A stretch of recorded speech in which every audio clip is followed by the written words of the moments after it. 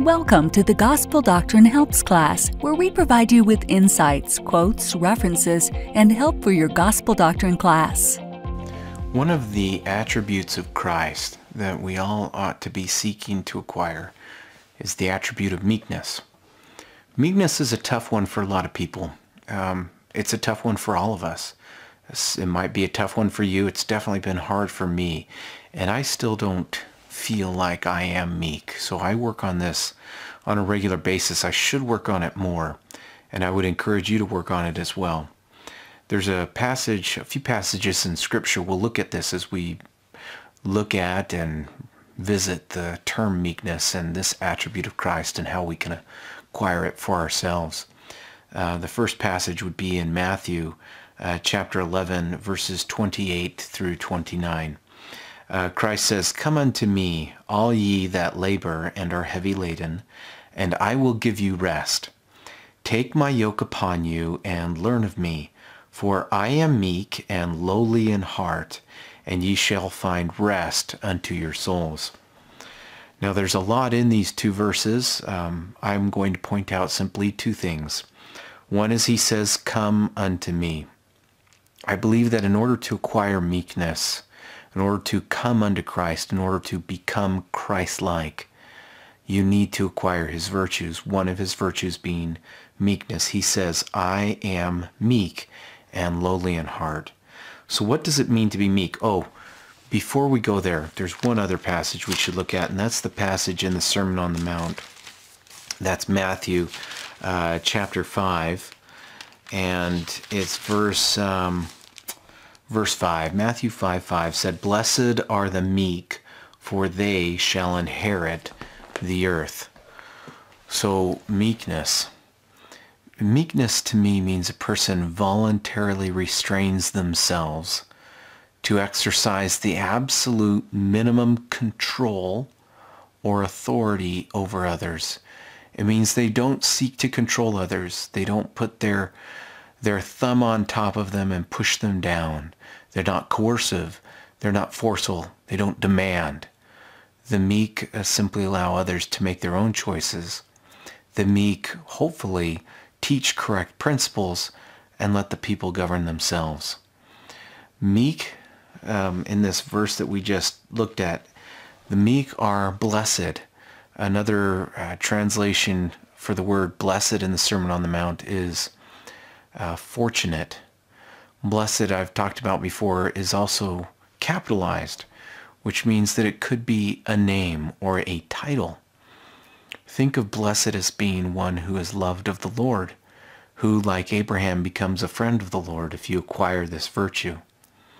I believe that meekness is a conscious effort to avoid harming or offending others. It means that you have restraint in the things that you do and in the things that you say. It's very easy sometimes when you're comfortable around someone. Think of family members, people you've known for a long time, to simply air out your feelings or air out your thoughts, regardless of whether others will take offense to them or not. But meekness requires an absence of self-will and a desire to help or to bless others. And meekness is not insistent upon being recognized or receiving applause or fame or recognition for one's acts. A good example for me is Mother Teresa, who went and blessed the poor and served those who were homeless and hungry in the streets of Calcutta. That is someone who is meek, who's not seeking to get some type of reward here and now, but rather who is seeking to do Heavenly Father's will or God's will. Meekness is a willing to suffer without complaining.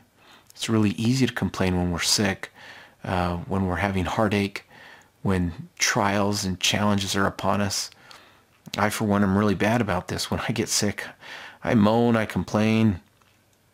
And meekness is when you don't moan, you don't complain. You simply recognize that Christ suffered more than all of us, and therefore we have no room to complain because our suffering in comparison is magnitudes less. I think that other people usually never recognize the meek because meekness does not vaunt itself. It does not seek acclaim. It does not say, hey, look at me, I'm meek. So often the meek go unrecognized. I think many of the meek, because they don't demand notice of others, they go unnoticed. And so they don't receive leadership callings, for examples. And they aren't applauded and put on TV for others to see. The meek are satisfied with the things that they're able to do. They realize that they can't make the world peaceful. They can't feed all of those who are starving and hungry. They can't do everything for everybody. So they're simply satisfied when they're able to help one person. One person. Think about if you were to try and become meek and you were able to simply help one person. What would that be like? I think there is freedom in meekness because you don't have to seek a praise or acclaim from others, so you can simply feel secure that what you do to serve God is noticed by God. God sees it. God will give you your reward for what you do here on the earth. And one of those rewards is giving you peace of mind here and exaltation in the world to come, if you will earn it, if you will receive it, if you will live in a meek manner. You can get approval from God now by living meekly. It is not between you and me. It's not between you and any other person on this earth. It's not between you and an organization. It is between you and God. I think that meekness oftentimes is confused with humility, but humility is different. Humility is, voluntarily submission to the control or the power of God, or in other words, obedience to the commandments. But meekness affects a person's relationship with your fellow man, not so much with God, because there's nothing showy or attention-grabbing from those who are meek. You know that you're doing the things that you're doing for approval from God, not so you can get praise and honor from men. Unless God requires something to be done, the meek simply go about doing their best to serve others, taking care of their families, loving others that they come into contact with, because the meek are not on display. Another verse in Scripture that I think is worth looking at is found in Numbers 12:3. If you've watched many of my videos, you've probably seen this when we've talked about meekness before. Meekness is a quality that Moses had. This is Moses 12:3. It says, "Now the man Moses was very meek, above all the men which were upon the face of the earth." Now, if you look at this in my King James Version, that verse is in parentheses. And I think it's interesting that it's in parentheses because if you read all of verse 12 of Numbers, what you realize is that Miriam and Aaron, they were criticizing Moses. And so during this criticism, it's mentioned that he was meek. Moses did not lash out. He didn't feel that he was above criticism.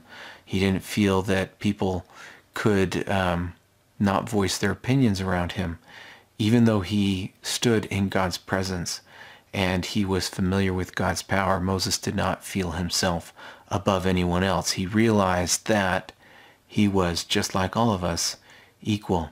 And he did nothing to defend himself against the criticism that he received. So I don't think that meekness requires you to even defend yourself, because Moses did not defend himself. So other people can have their opinions, they can criticize, they can say whatever they want, but all of that is irrelevant when it comes to doing the will of God. God's will and doing God's will is between you and God. And then meekness is how you treat others. He did not lash out. He didn't say, "Hey, I've stood in God's presence, leave me alone." He didn't do any of that at all. Instead, Moses merely took the criticism. And perhaps he even thought about it, because perhaps it's something worth considering. So when others criticize me, I try and take those things and see if there's merit to them. And I think we all ought to do the same thing. You know, meekness if it's in the right place, can give us meaning in life. Meaning in life because we are focused on the things of God rather than the things of men. You know, it's very difficult, I think, to acquire meekness. I think it needs to be sought after. And one of the ways that we seek after it is by doing God's will. If we aren't going about doing God's will and we don't have God in the forefront of our mind, then it's very easy to think that we need to get the praise and honor of others here in this life. The truth is, we don't need praise and honor from others. We instead need to do what God wants us to do. And what does He want us to do? He wants us to love each other and to love Him.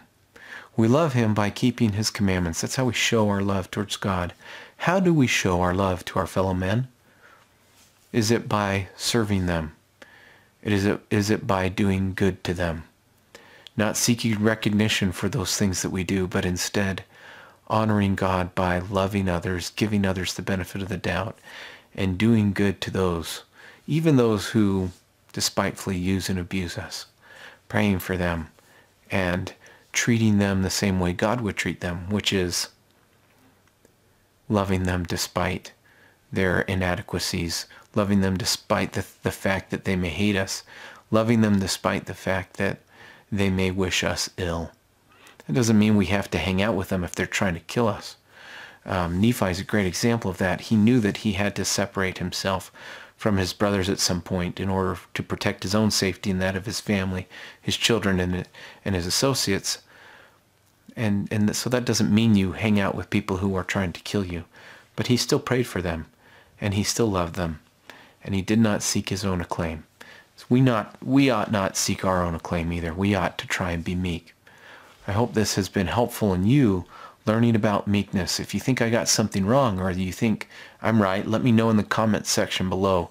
Also, if you think there's other verses of Scripture that we ought to consider, or something, perhaps a quote or something that you'd want to share, leave that in the description box below as well. Thanks for watching.